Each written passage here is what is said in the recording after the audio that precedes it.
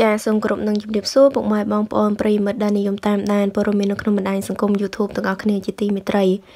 ចានាងខ្ញុំសូមជូនព័ត៌មានមួយចាគឺជាព័ត៌មានដ៏រីករាយទាក់ទងទៅនឹងក្តៅលទ្ធផលប្រឡងបាក់ឌុបមានការប្រែប្រួលខណៈចំនួនសិស្សនិទេស A មានការកើនឡើងចាឥឡូវយើងមើលទាំងអស់គ្នាអំបញ្ញមិញនេះក្រសួងអប់រំយុវជននិងកីឡាបានប្រកាសថាបានលទ្ធផលនៃការរកឃើញរបស់គណៈកម្មការកសលវិច័យដើម្បីត្រួតពិនិត្យដោះស្រាយចំពោះការមិនពេញចិត្ត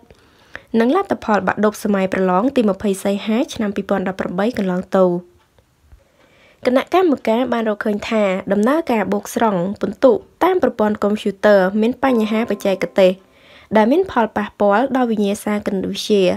របស់ថ្នាក់វិទ្យាសាស្ត្រក្នុងមណ្ឌលមួយចំនួនដោយសារកម្មវិធីកុំព្យូទ័រមិនបានបូកស្រង់ពិន្ទុមុខវិជ្ជាគណិតចំនួន740បន្ទប់ក្រោយដោះស្រាយបញ្ហារួចក្រសួងអប់រំបានលើកឡើងថាលទ្ធផលបាក់ឌុបមានការប្រែប្រួលដូចតទៅបេក្ខជនជាប់សរុប 76,034 នាក់ត្រូវជា 67.7%បេក្ខជនជាប់និទេស A មានចំនួន408នាក់ B មានចំនួន2,222នាក់ C មានចំនួន6,041នាក់ D មានចំនួន15,180 នាក់និង E មានចំនួន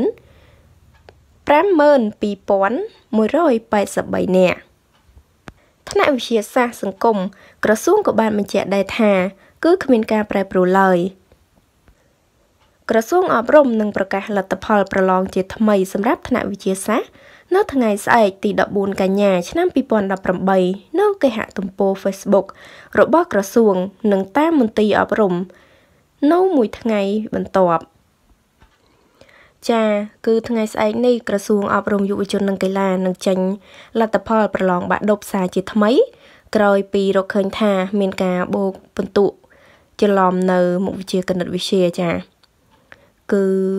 មានការតវ៉ាពីសំណាក់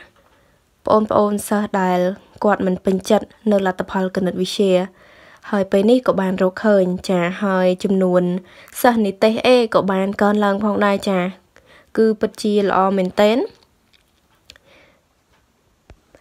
ចាហើយចំណែកបងប្អូនដែលបានធ្លាក់កាលពីលទ្ធផលមុនគឺអាចមានសង្ឃឹមឡើងវិញហើយគឺអាចនឹងមានឈ្មោះប្អូនជាប់នៅក្នុងតារាងក៏អាចថាបានដែរចាអរគុណបងប្អូនទាំងអស់គ្នាព័ត៌មាននេះក៏សូមបញ្ចប់តែត្រឹមនេះចាហើយក៏សូមជួយ share វីដេអូនេះផងដើម្បីចែកជូនដល់បងប្អូន